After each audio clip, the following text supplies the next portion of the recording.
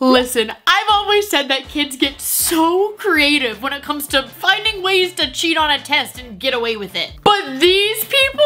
Oh my gosh. These are some of the most creative and ridiculous ways I've seen Karens try to get a free service. Hi my lovelies, it's Rebecca Rogers and welcome back to my channel. And it's time for Hair Stylists to tell us we just can't make this stuff up. I asked the hairstylist in my Instagram and Facebook following, hey, what are some situations you guys have experienced at work that just makes you think, oh my gosh, we don't get paid enough? Side note, I've been agonizing because I don't really know what to call these people. Are they salon workers or hairstylists or hairdressers or I don't know. I just want to be respectful. And here are 15 of their answers.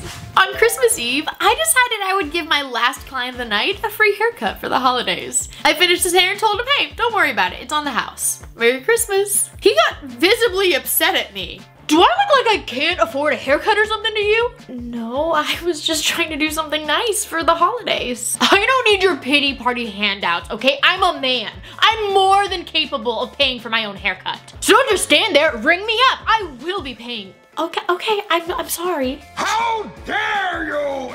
Ebenezer Scrooge? How insecure do you have to be? Just take the nice thing. Just take the nice gesture. This is why we can't have nice things. Can you just imagine someone genuinely trying to do something sweet for another person and it just... I'm trying to justify in my head what could be going on where this guy would get that upset and I just can't come up with anything to justify it. A customer made a point to tell me she wasn't gonna tip me, not because she didn't like her hair, but because I was in the bathroom when she arrived and I wasn't immediately ready to take her back as soon as she walked in the door. She was literally 15 minutes late, but it's my fault I went to the bathroom when she didn't show up on time. We waited all morning for you. This lady literally waited 10 minutes for you not to show up. Finally convinced herself it was safe to go to the bathroom. And then you throw a temper tantrum because she took the 2 minutes to herself. There are so many occupations that they genuinely don't have a couple minutes to go pee, whether it be nurses or teachers or hairstylists. You're okay that someone takes the 2 minutes to go to the bathroom. You're fine. Things happen and people run late and that's normal. It's not everybody else. But when you make it everybody else's problem, This one lady was convinced that I was gonna let her hair fry off. Excuse me, you just left me here. My hair is melting. Your hair is not melting, you're completely fine. I've never had to sit here for this long before. That's just because you've never gone this blonde before. No, you're just being lazy and careless with my hair. I want you to rinse me now. If I rinse you now, your hair's not gonna be the color that you want. I'm not letting you fry my hair. Rinse me now. Okay. What the heck? My hair is so dark. What is this? This isn't what I paid for. We agreed that I was gonna go blonder. I'm not paying for this. Let me speak to your manager. No, that made my head hurt. It genuinely is exhausting. All of the people who think they know everybody else's job than those that are actually trained in that job. Make it make sense. I once saw a grown woman try to tell another grown woman how she couldn't get her hair cut, all because she was gonna be her mother-in-law and she knew what was best for the family. Immediately no. Why is the fiance not backing up his bride? Why is this even a thing? It's bothering me that this behavior has clearly been entertained long enough for this incident to even transpire in the first place. Listen, all I'm saying is I'm a firm believer in the idea of putting your foot down early and standing up for yourself before it becomes a pattern that you're just miserable. And before the Gertrudes come for me in the comments, there's a difference between making compromises for the family that benefit everyone and allowing not just a family member, your husband's family member to control your appearance like that. That's not normal. A guy came in to get his hair cut and brought his girlfriend with him. I didn't think anything of it until she started complaining about how how close I was standing to her boyfriend. But there's like such a thing as personal space. Man, I have to cut his hair. Like, why are you getting so close to him? Do you like him or something? I mean, he's not single. I'm his girlfriend. I literally have scissors close to his face and ears. I'm standing at a normal distance to ensure his safety. Well, I know how you hairstylists are. Okay, so just don't try to pull anything because he's not single. Okay.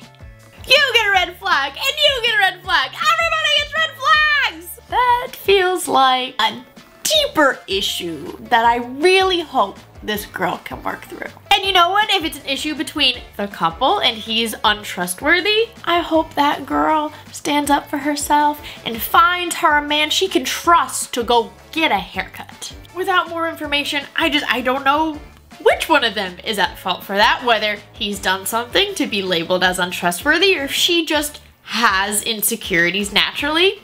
Whichever one it is, I hope they get the help they need and that they can either move forward together in a healthier relationship or move on into a healthier relationship. But if you're watching this and that feels normal or rings a bell, Get some help.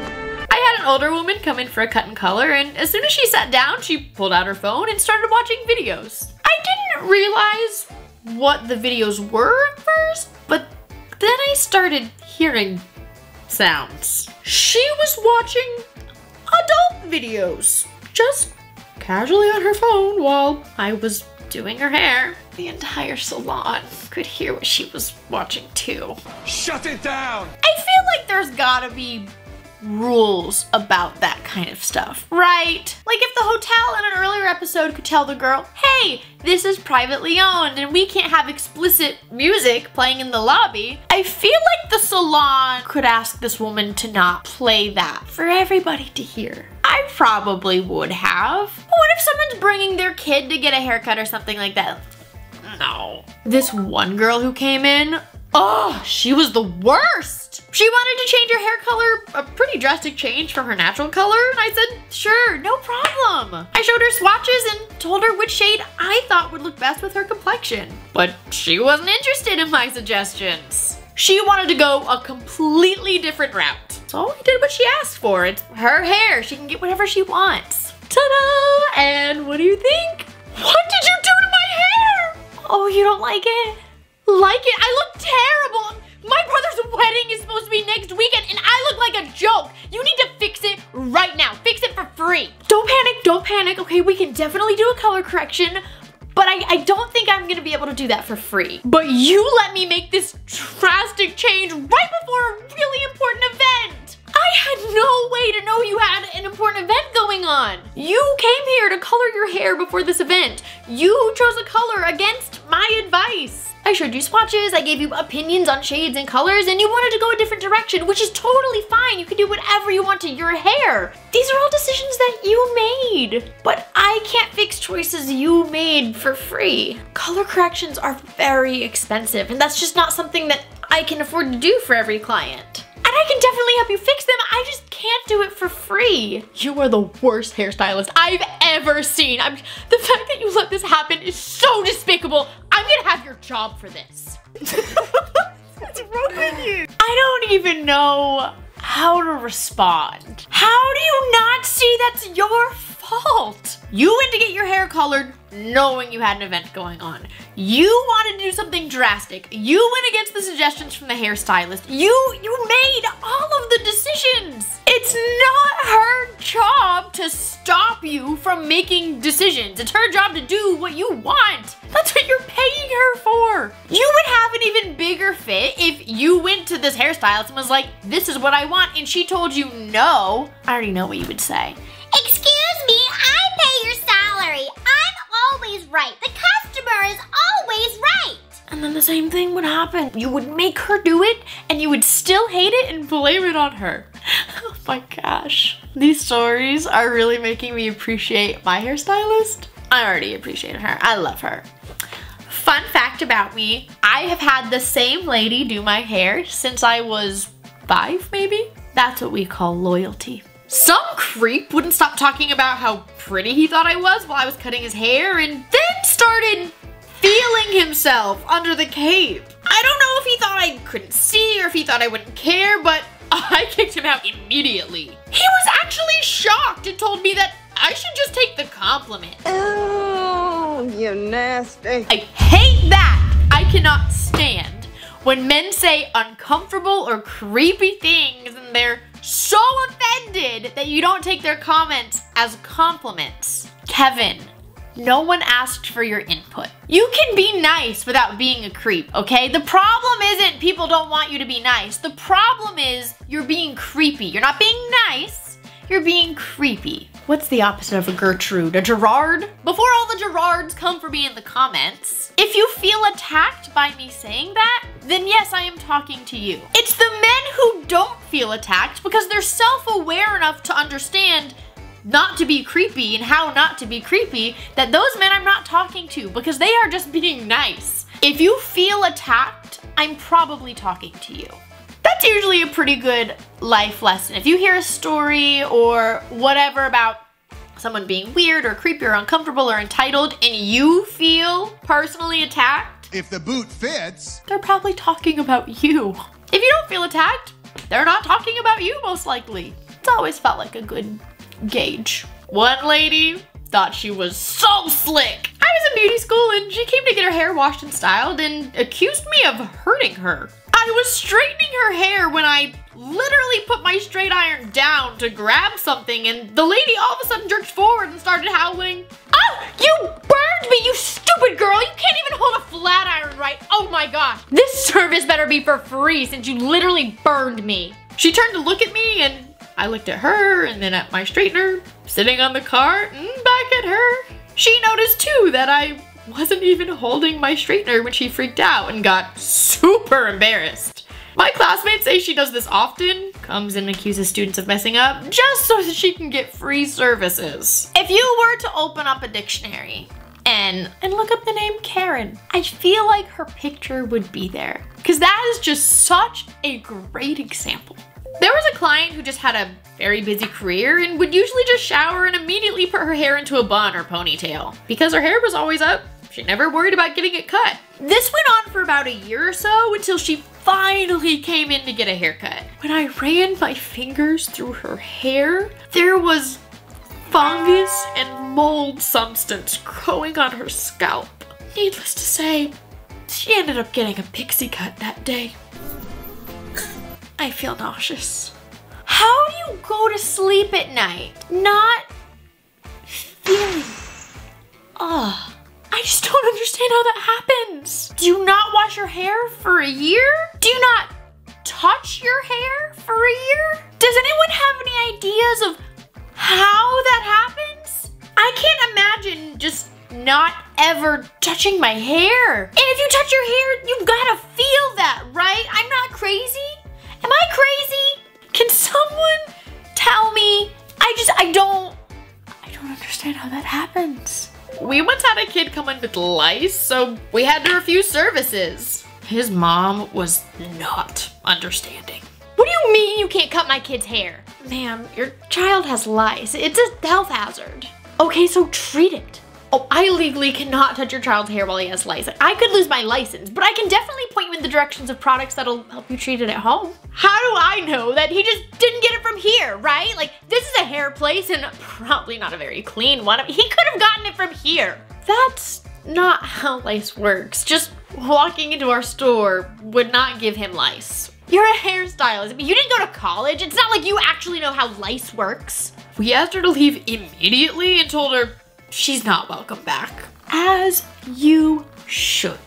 That reminds me of the cab driver that had just the mom and the little girl with lice just hop in.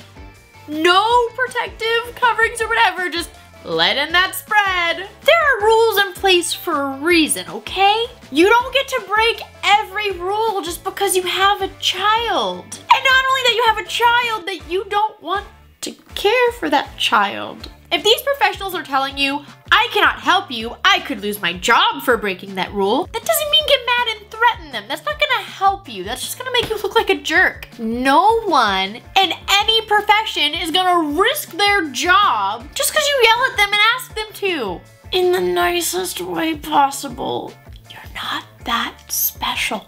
I was working on one of my regulars' hair when I went to go grab her color and came back to her looking incredibly uncomfortable. I asked her what was wrong. She whispered to me that the lady next to her was doing weird stuff. Every time her stylist would walk away for whatever reason, she would take something off the counter and shove it up her dress. I was stunned. I didn't know what to do or say. While my client was processing, I pulled aside the stylist and the owner and had them watch the cameras. They proceeded to kick the lady out. I'm still grossed out to this day. No! God, please, no! I have so many questions that I don't know if I want the answer to. Was this a stealing plan kind of thing? Like, was that the goal? As weird as that's gonna sound, I hope so. You know what? I don't know if I want to know. We're just gonna move on. This lady just doesn't understand how this works. Okay, so I want to be like blonde, like platinum blonde, okay? But my budget is $150. I cannot go over $150. Oh, I'm sorry. If you want to go platinum, we're gonna be looking more at the $200 to $300 range. There's just no way I'm gonna be able to get you there for $150. But I want platinum hair. I understand, but the materials needed to get you platinum hair are more expensive than what you're able to spend right now. And I can get you as close as possible under your budget, but you will not have platinum hair today. Whatever.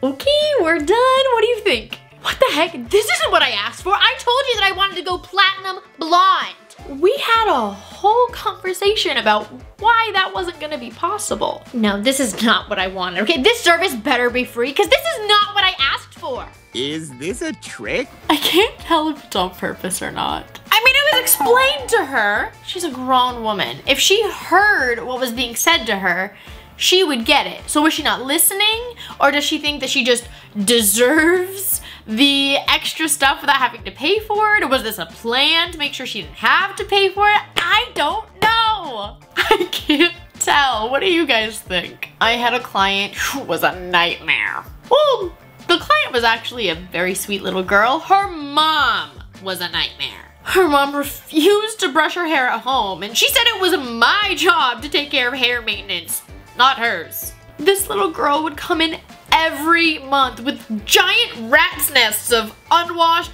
nasty, knotted hair that would take me over an hour to brush out every time. I never fired the client because I just felt so bad for the kid. I was literally the only one who ever washed or brushed her hair. I just wanted to make sure someone was doing it, at least until she was old enough to take care of it herself.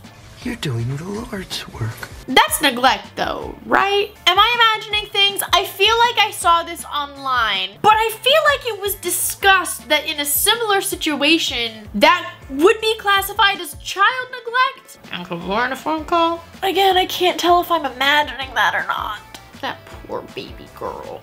One time, this lady genuinely couldn't understand that just because other people at the salon get certain services doesn't mean that she had to.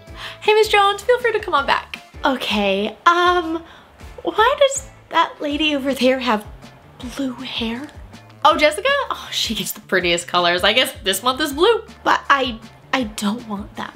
And that lady over there, her hair is a reddish purple. I mean, these are not natural colors. Right, I just have you done for a trim. We're not coloring your hair today. I don't want you doing that to my hair. And that's fine. Again, we're not coloring your hair at all. How can I trust you when I can see you put funky colors on your clients with my own eyes? Does it like amuse you or something to see your clients just walk out of here looking like clowns? Yes, ma'am. That's, again, just what she asked for. I don't know if I can trust you to do my hair, seeing what you do to your other clients. You know what? Maybe you're right. Maybe this just is not the salon for you. I'm busy, you're weird. Goodbye. Yes, handled that perfectly. Love that response. But what is the disconnect? I really don't understand. That's making me anxious. I need a tea break. That was 15 examples from Hair Stylists letting us know they really don't get paid enough. Now that my bad Apple subreddit is a little bit more situated. I really want to focus on building up the community for We Can't Make This Stuff Up. Whether you want to share your one-off story about your job, or I'm looking for stories for the next occupation, I really just want to make a space where we all feel comfortable and supportive of each other and can really listen to each other's crazy days. Thank you guys so much for joining me. I hope tomorrow you guys have the best hair day ever, and I hope to see you guys next week. Bye, my lovelies. Mwah.